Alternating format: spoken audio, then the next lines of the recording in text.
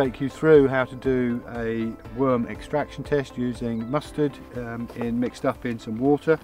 So we've mixed up about 30 grams of Coleman's white mustard powder in 2 litres of water or thereabouts, and then we're just going to pour that on this prepared square of about 250 ml square, so that's a 1/16 of a square metre.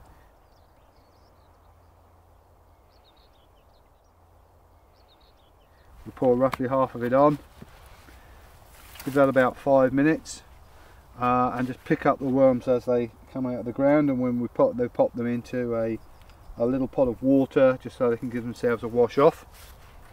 When the first flush of worms stop, we'll pour the second litre on, give it another good shake before you do that, get the mustard well dispersed, and then wait for another 5 or so minutes, because it will take that long for the deep working worms to come up. Your test usually runs for about 10 minutes. If there's a lot of worms in the soil, they'll keep coming, but at some point they'll stop. 10 minutes is usually a good time to allow the test to run. You'll get a good idea of what worms you've got. In this particular test, we've extracted 16 worms, 1 large deep working worm and the rest all surface working worms. From the surface, very tiny ones, down to the worms that work to about 6 inches horizontally in the soil. And 16 worms for this area is a good count, so I'm pleased with that. What I would normally do is weigh these worms up.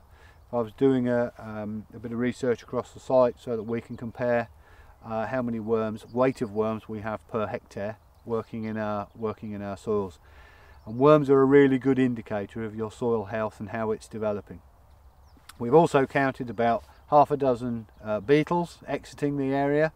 They don't like the mustard either. Beetles is a good sign. Again, 6 beetles in that area is an excellent score. And we've had around 12 slugs come out of the soil as well. We're in a crop of oilseed rape, so having a high count of slugs we would expect within this crop.